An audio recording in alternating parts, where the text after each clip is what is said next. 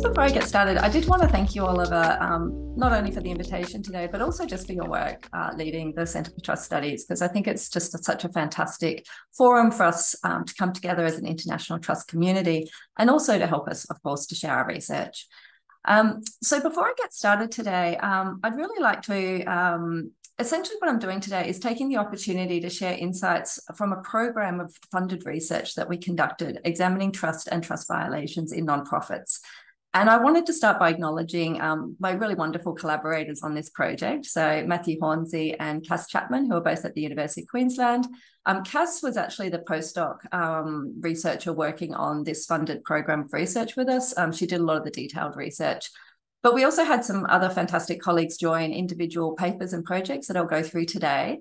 Karen Healy, who brought a wealth of experience working in nonprofits, and she comes from a social work background and has been on the boards of many nonprofits. Also Steve Lockie, Mattia Anissa and Morgana Lizio Wilson, and two honours students at the time, Heidi Mangan and Stephen Lamacchio.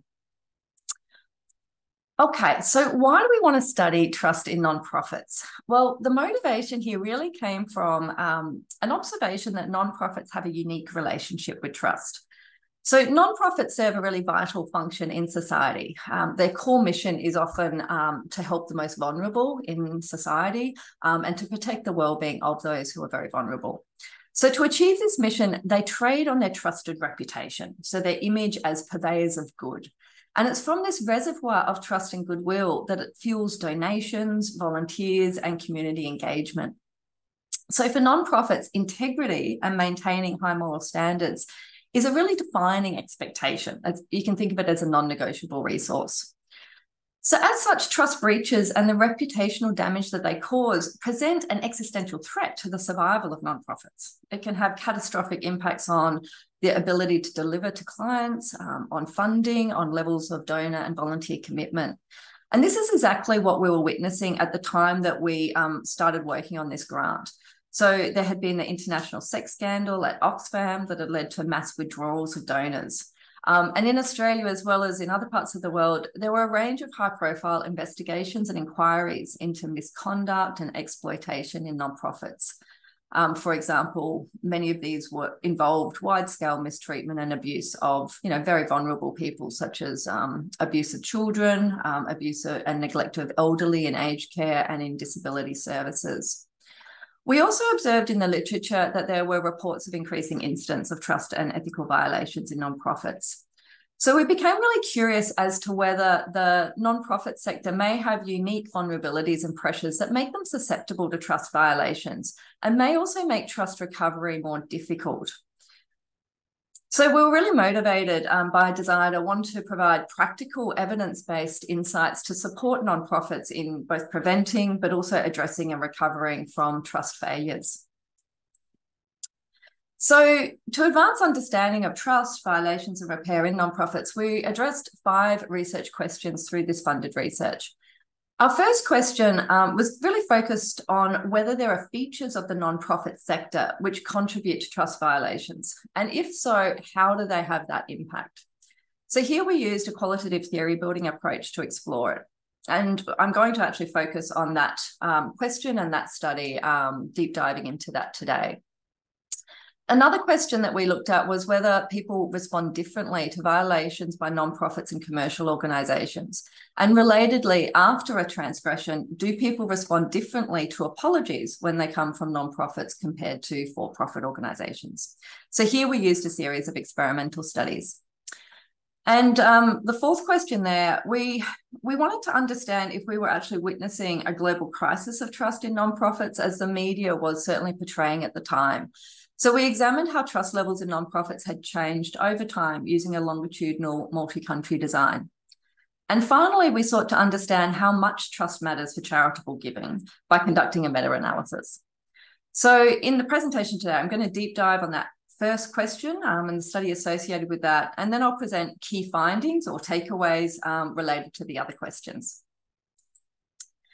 So this paper that addresses the question of whether there are features of nonprofits that contribute to trust violations, we published this earlier this year, just a couple of months ago, in the Journal of Business Ethics. Okay, so the motivation for this study came certainly from the desire to understand whether the causes of trust violations in nonprofits are impacted by features at the sector level. But we also, the motivation came from this broader observation that trust violations seem to thrive and proliferate in particular industry sectors. So, for example, we've seen global scandals and trust failures in banking and finance, in sport, in the media, in the entertainment industry, as well as in aged care institutions that are for-profit and government-run, as well as non-profit. So while membership of certain industry sectors has been shown to increase the likelihood that an organisation will engage in illegal activity, there's limited research that's examining how institutional or industry level factors influence individual level trustworthy conduct and engagement in violations. So if we have a look at the reviews and meta-analyses of this literature, it demonstrates that work has almost exclusively focused on the individual, group and organisational contributors to violations without consideration of the broader institutional factors. So there appears to be an implicit assumption in the literature that the causes of trust violations occur within the boundaries of the organisation and not beyond. But we did see some emerging work that suggests sector and industry conditions can contribute. So work in the non-profit sector indicates that competitive pressure, rapid industry growth and resource scarcity or abundance can contribute to illegal conduct. So we wanted to respond to multiple calls that we saw in the literature to examine the interplay between institutional level features with organisational and individual contributors to violations. So one of the concepts that we were working with here was the concept of ethical infrastructure. And that can be defined, as you can see here, by organisational elements that contribute to ethical effectiveness. So formal systems such as monitoring systems, sanctions, rewards, ethics codes, but also informal systems like ethical climate and culture. And this concept is similar to one in the trust literature where we talk about trustworthy organisational infrastructure or designing trustworthy organisations. So there's some evidence in the literature to suggest that nonprofits may have a unique ethical infrastructure. For example, some prior work suggests that nonprofits often have weaker governance, weaker regulatory structures, or weaker internal controls. And there's also some evidence in terms of ethical climate that nonprofit leaders tend to create cultures that are more socially responsible and benevolent. So our key question here was really looking at whether features of the nonprofit sector influence trust violations, and if so, how. So we conducted an inductive qualitative field study, drawing on in-depth interviews with Australian nonprofit board members and senior executives. And we specifically sought these senior leaders that had cross-sectoral experience. So they had experience in the nonprofit sector, but also experience in either the for-profit or the government sector. And we felt that this was important to provide the ability to identify whether there may be potential sector-specific influences that contributed to trust violations in nonprofits. Now, each of these senior figures had played a central role in responding to and managing trust violations in a range of different organisations. And we used a critical incident approach, asking them about the nature and causes of the trust violations in their organisations, as well as how they managed these and any strategies that were put in place to prevent violations. We also asked whether in their experience, whether they thought nonprofits were more, less, or equally vulnerable to trust violations, and if so, how and why. So collectively, our interviewees reported 70 incidents of trust violations, and these range from fraud and resource misuse to abuse of clients and service failures. And we analysed these leaders' perspectives to inductively draw out themes. And specifically, we identified 10 factors that were consistently viewed as contributing to trust violations. And from the data, we interrogated their interrelationships to generate a conceptual model. And then we presented and discussed that model back with a sample of our interviewees, what we call a member check process, to ensure that it aligned with their experience. So here's our conceptual model. Don't be too scared, I'll walk you through it. So the first thing that I'll note here is that 82% of people that we interviewed perceived nonprofits as more vulnerable to violations than for-profit and government organisations. And our multi-level model provides some insights on how and why this greater vulnerability occurs. So specifically, we identified 3 features of the nonprofit sector: increasing corporatisation, resource scarcity, and assumed moral integrity. So what we can see here at the top of the model. And these 3 features trickle down to influence the ethical infrastructure of the organisation. So the 4 boxes in light blue in the middle. And what we found was that these in turn then influence individual level employee behaviours and orientations, which ultimately manifest as trust violations. So I'm going to walk you through each of the pathways. So the first pathway was driven by this notion of corporatisation. So interviewees described how nonprofits had become corporatised, meaning they had adopted organisational structures and processes, goals and rhetoric that mimic commercial organisations. So the focus within of this commercialisation was organisational competitiveness through growth, revenue generation, efficiency, and service output. So you can see here one of our interviewees said, you know, you've got nonprofits that are actually operating more like commercial operations. Now, this is not unique to Australia. A systematic review of almost 600 samples concluded that the process of nonprofits becoming more business-like is a well-established global phenomenon. Now, this corporatisation of the sector was largely attributed to a government retreat from social service provision, and that increased the need for nonprofits to take on and deliver large government service contracts. And corporatisation was perceived as necessary and inevitable in order for these nonprofits to survive, because they needed to have scale and they needed to meet these very prescriptive service contracts from the government in order to be able to gain ongoing funding. So corporatisation was also in part a consequence of a greater demand from funders for accountability and transparent reporting on how funds were being spent. Now, at the organisational level, this corporatisation resulted in a displaced organisational mission. So participants described how their nonprofit organisations had lost sight of their fundamental mission over time, as they prioritised that revenue, that efficient service output, and delivering on those contractual service obligations. So this crowded out the organisation's core mission. And it was also seen to, what was also exacerbating this was more and more board and senior leadership positions being filled by people from the private sector who brought this business acumen, but not necessarily a deep understanding of the organisation's mission. And often these leaders put in place narrow or restrictive performance metrics, such as measuring the number of clients served and how many hours of service was being delivered, rather than other indicators of the quality of the service. Now, at the individual level, this mission displacement manifested in employees and volunteers taking a more commercial orientation to their work, prioritising the number of clients served rather than the quality. And this facilitated trust violations, such as substandard service and violations of clients' rights. So as one interviewee described, the error occurred because of this pressure for growth, this more clients needing to be serviced, the pressure of trying to build the organisation up more and more. So resource scarcity was another feature of the nonprofit sector that contributed to trust violations. So participants characterised the sector here as perpetually underfunded and under-resourced. So while some big players like Amnesty and Oxfam were immune from this, these nonprofits were not seen as representative of the broader sector. And again, this is not unique to our context. International research characterised the sector as having a climate of scarce resources with income streams that were often limited, that were unreliable, or increasingly reliant on that government funding.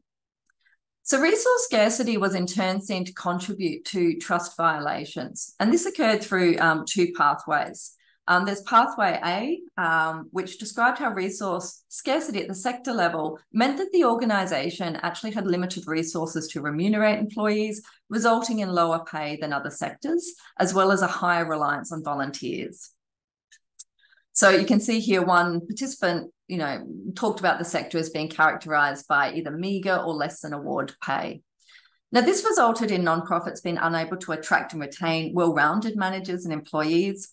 Often they had little choice but to hire well-meaning people, even if they didn't have all the required skill sets for the role. And at the individual level, this resulted in employees and volunteers often having limited capacity to perform their work, either in terms of having the right skills, knowledge, experience, or training, or sometimes just not having enough time. And this contributed, again, to substandard performance, just not having the time to do their job right, as well as poorer service quality or sometimes incompetent performance. For example, one nonprofit could not afford to pay, employ someone with the skills and governance around risk management, which resulted in inadequate policies and procedures to detect and prevent abuse. And as this quote here highlights, there's often a tension with fitting nonprofit work around other paid work. So now limited remuneration and relying on volunteers also contributed to some employees and executives approaching their work with lax integrity. So often taking an unprofessional approach to their work and duties because they're not paid. So one interviewee described how poorly remunerated board members who were busy with their paid work often took a lax approach to governance. In one case, they talked about the chairman signing blank checks, which we all know is something that should never be done. Now, that actually enabled a very significant fraud where the CEO embezzled over $500,000 from the nonprofit. So I think as this example shows that limited capacity combined with the lax integrity often combine to enable those trust violations. Now, lax integrity was also evident in employees stealing or misusing the organisation's resources to compensate themselves for their voluntary or low-paid work. So this is a form of moral licensing where employees feel entitled to take from the organisation because of all the volunteer work that they've provided.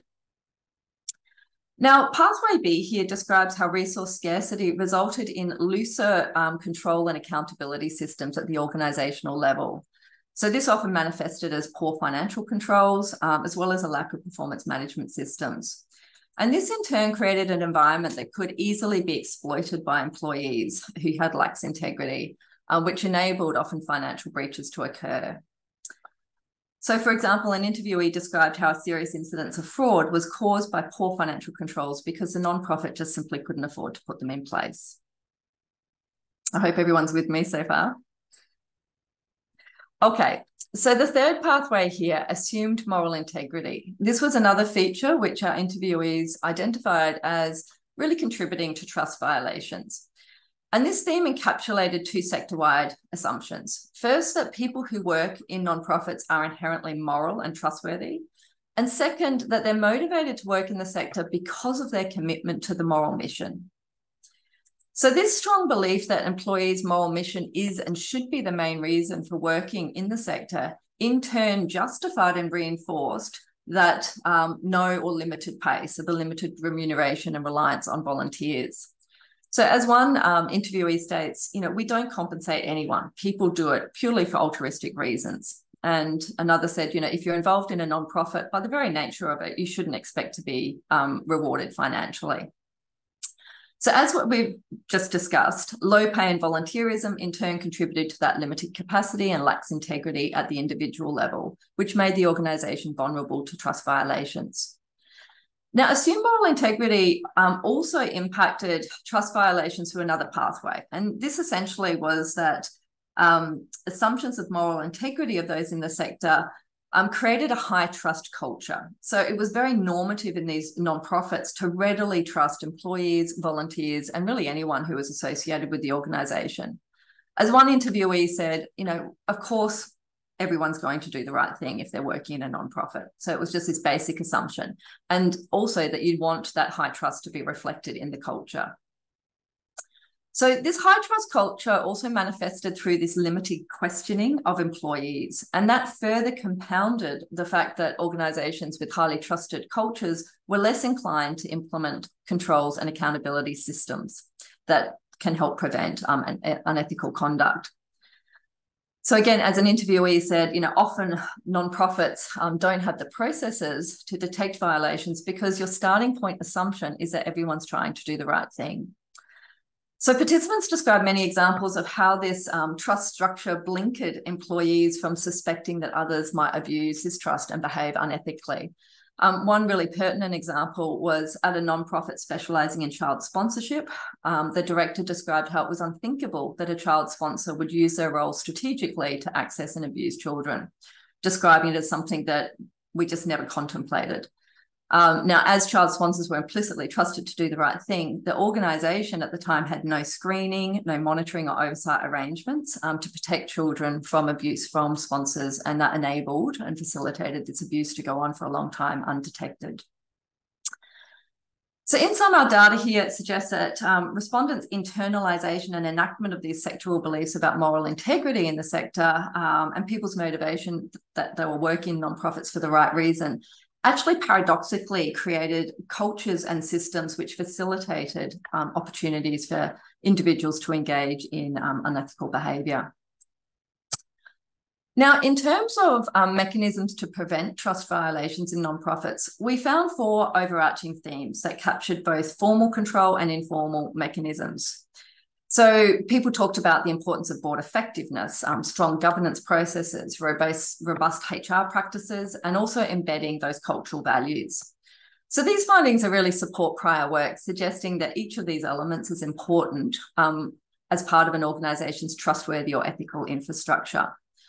But what we found really interesting here is that these preventative measures do not address the sectoral factors that our model suggested are actually the root causes of trust violations. All of them are firmly focused at the organisational level. So undoubtedly, these practices are important and can help prevent violations, but because they're not actually addressing any of the root causes at the sector level, the persistence of those sectorial causal roots is likely to weaken organisational efforts over time. So, for example, this may occur by both limiting an organisation's ability to effectively implement robust ethical infrastructure, the resource scarcity and those sectoral beliefs about the inappropriateness of remunerating people, for example, could undermine that. Okay, so we feel that our study makes 3 contributions to the trust literature.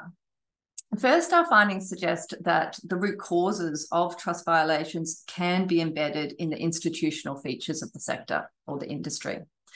So we feel that we show how violations in organisations can be contextually embedded in and shaped by those broader field level institutions, and also the dynamic interplay that occurs between levels.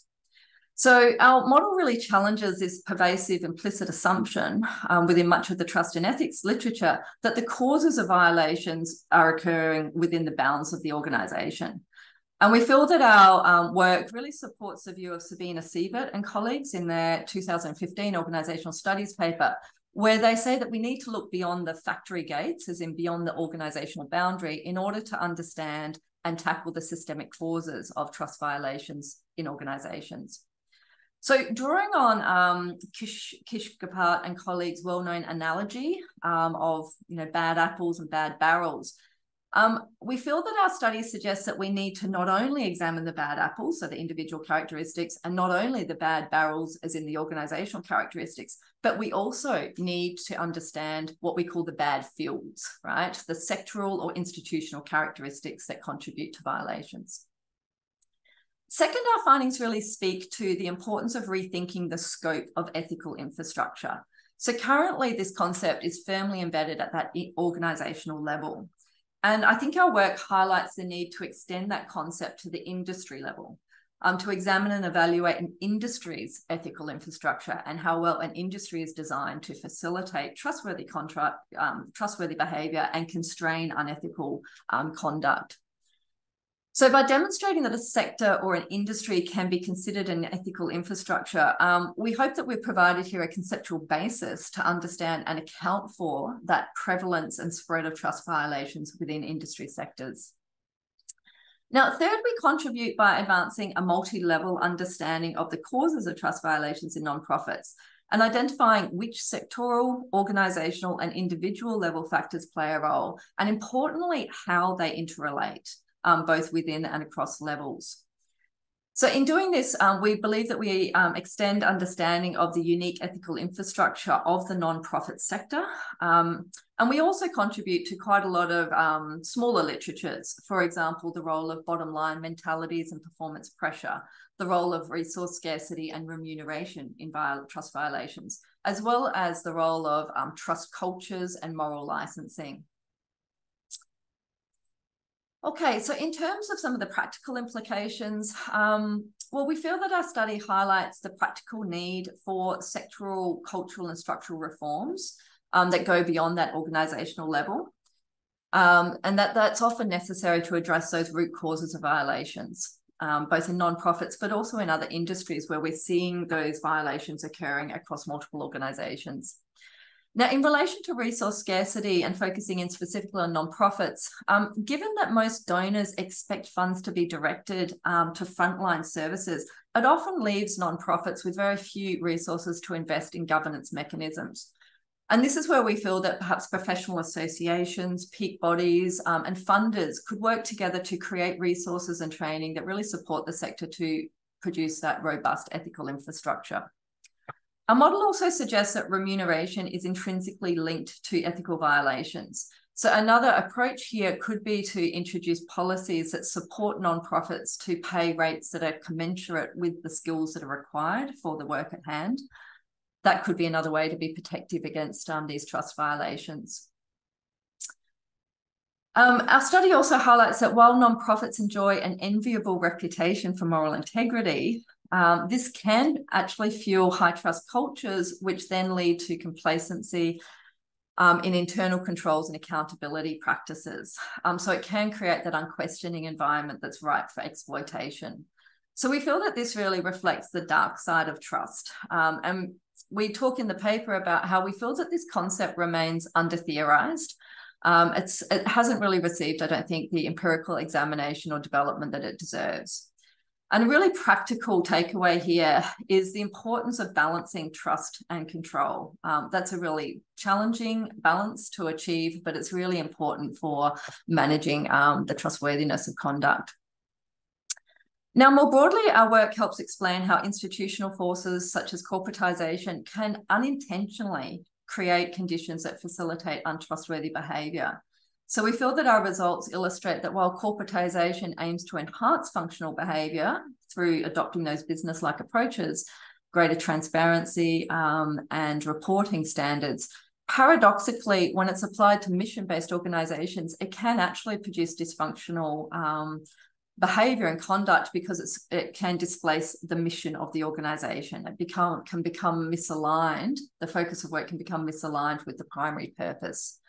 So really here, the practical takeaways is ensuring that that mission and purpose is kept central to the everyday work of employees and volunteers, and ensuring that performance and assessment metrics are being designed in a way that are balanced and are supportive of the mission rather than crowding it out. Now, look, there's lots of future research that I think our paper opens up here. It is important to empirically examine the model that we've developed here, to examine those trickle-down pathways, to test their association with trust violations. And we talk about a range of different methodologies that we could see for doing that. We also believe that it's important to test the generalizability and applicability of the model across different sectors and organisations. So while we focus specifically on the nonprofit sector, it is possible that our model may have wider applicability to other industries that share one of those sectoral features. For example, social enterprises and education that are mission-orientated, small businesses and other industries where resources are scarce and constrained. So another strength of our study was tapping into the perspective of board members and senior executives that had that cross-sectorial and cross-organisational experience. However, we're also aware that future research could explore the extent to which our model and those pathways align with the experience of employees working in nonprofits, as well as regulators and other stakeholders. So we may be able to bring some more complementary insights there. And finally, our model and our findings pointed strongly to this trickle-down effect. So a top-down effects, but there could be two-way or bottom-up or even other additional cross-level effects that may be possible, and they could also be investigated.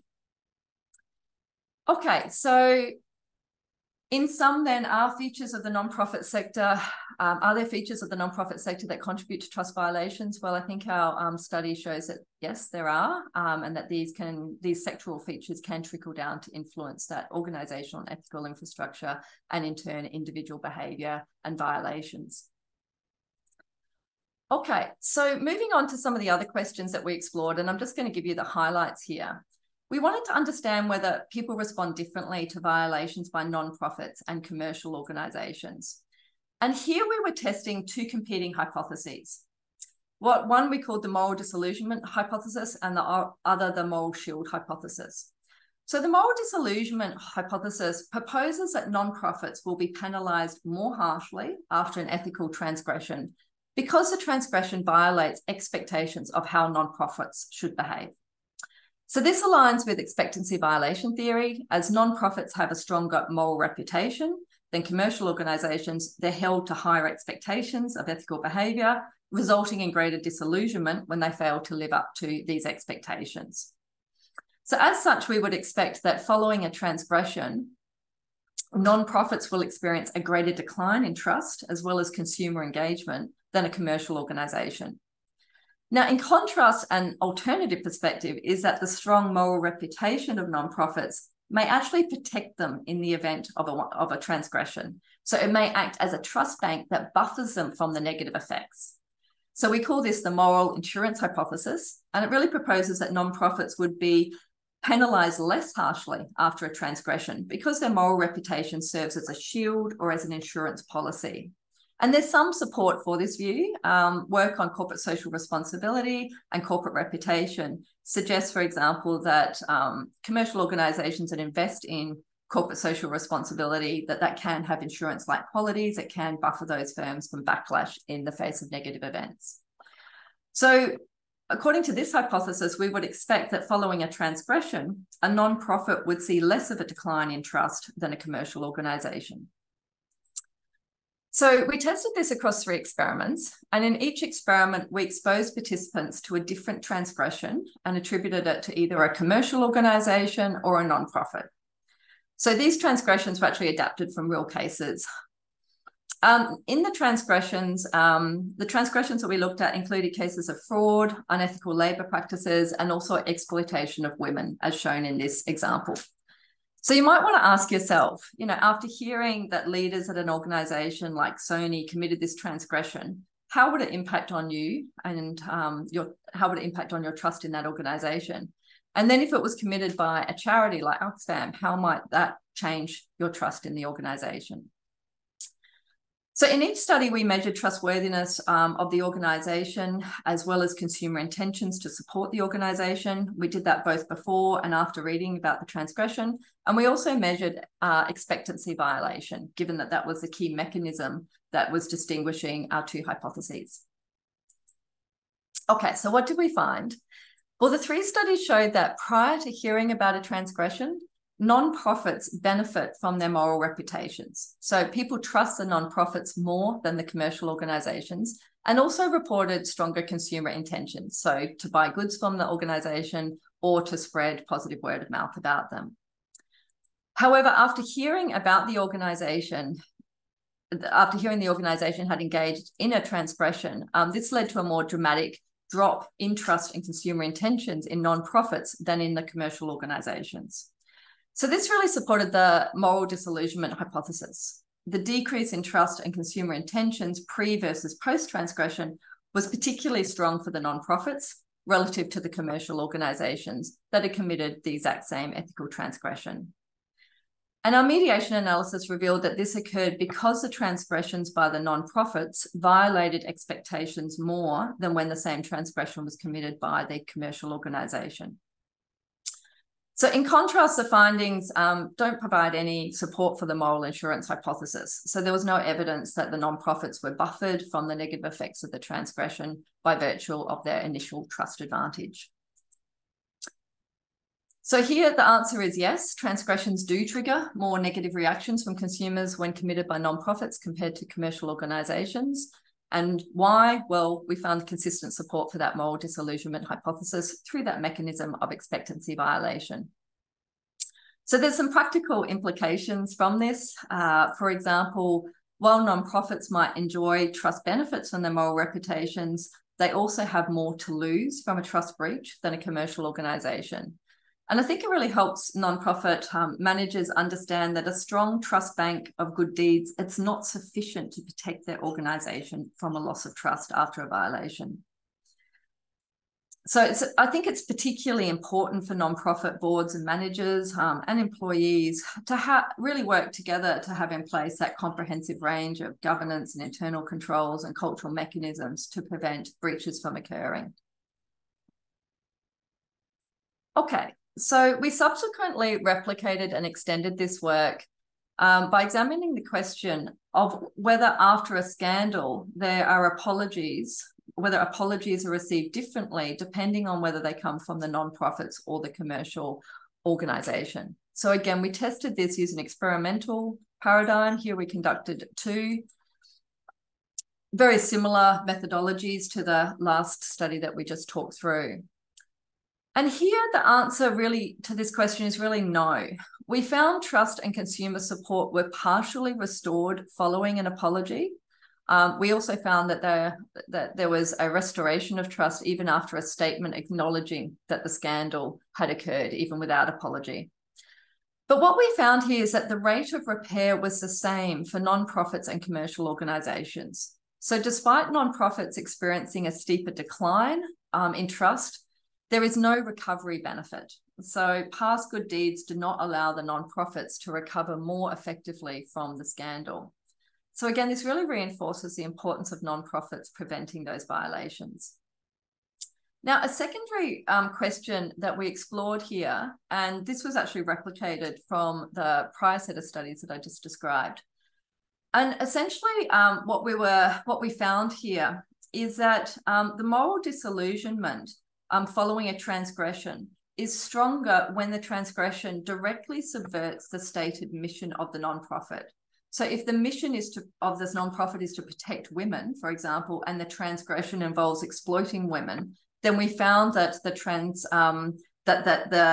impact here was greater. The decline in trust and the difficulty recovering was greater.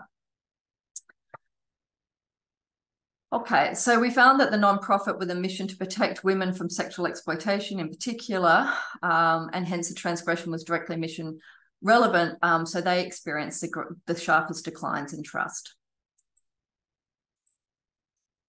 So overall, the results don't paint a very happy picture for nonprofits that find themselves embroiled in some sort of a scandal. Nonprofits will be punished more harshly than commercial organisations for ethical missteps, and will not have an easier time repairing damaged trust. At the same time, we do find that trust can be repaired to some extent when organisations either directly apologise or even just acknowledge the violation without taking responsibility. However, the nonprofits cannot easily win back that initial trust advantage that they had over commercial organisations once they've lost it. Okay, so our fourth question then, we really wanted to explore here whether there is a global crisis of trust in nonprofits. And this was motivated by a really strong media narrative of a crisis of trust in nonprofits and charities. There was indications that trust levels had significantly declined to all-time lows. You can see here just some of these different media articles. So we asked Edelman, who run the Edelman Trust Barometer, if they would be willing to share their data on non-government organisations across time. They agreed, which enabled us to examine change in trust over a 9-year period across 31 countries.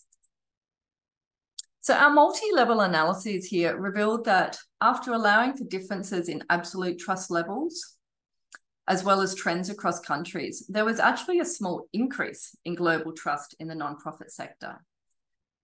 So we acknowledge here that the study, while it's strong in terms of representativeness, in sample size and time periods, one of the weaknesses is that we had a limitation in terms of using a single item indicator of trust, which is what the Edelman Trust Barometer relies on. So we did find some various patterns in terms of individual countries, but actually we found that more countries actually increased in trust than decreased. We found that actually only 3 studies over this period showed any decrease in trust over time. And we also found that essentially trust, the decline in trust it really didn't, there wasn't really a lot of variation at all. So it was less than 1% of the variance. So overall, we find no evidence of a crisis of trust in nonprofits. Scandals within individual organisations don't seem to have affected that trust at that sectorial level. Rather, the data suggests that actually trust has remained quite stable in the sector over the time that we examined it. Okay, so moving on then to the last question. Trust is assumed to be important for charitable giving, but we did notice in the literature that there's mixed associations that have been found.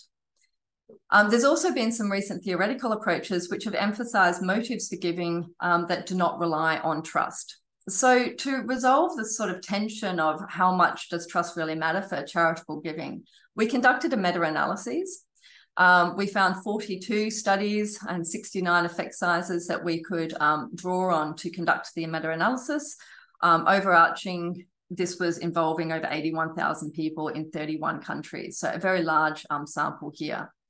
And essentially what the findings confirmed was there is a positive association between trust and giving. We found this across diverse measures. But what we found was that it was trust in organisations, so in specific charities, as well as trust in the sector that were more strongly associated with giving. So the overarching sort of effects R sizes here were ranged between 0.7 and 0.35. So in contrast, generalised trust and trust in institutions in general had weaker effects. They were all under 0.2.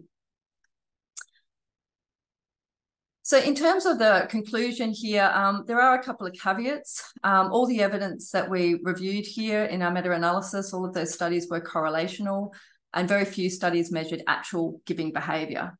Rather, most of them were relying on measures of intentions to give or past giving behaviour.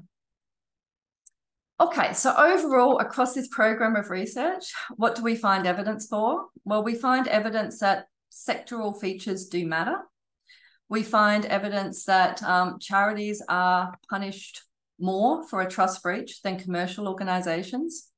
We find that trust can be recovered, and apologies certainly help, potentially, you know, in the short term, recovering about half of trust lost.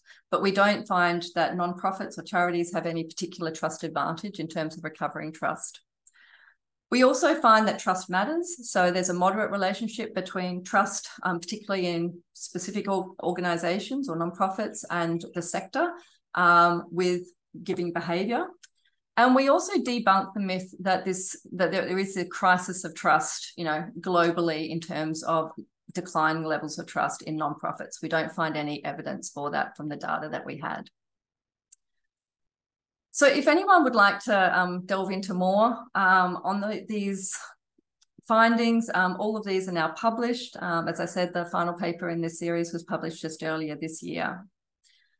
And I think maybe at this point, I'll open it up for questions and discussion, and then can talk a little bit about one of the upcoming conferences and sub-themes at the EGOS conference that some people might be interested in joining.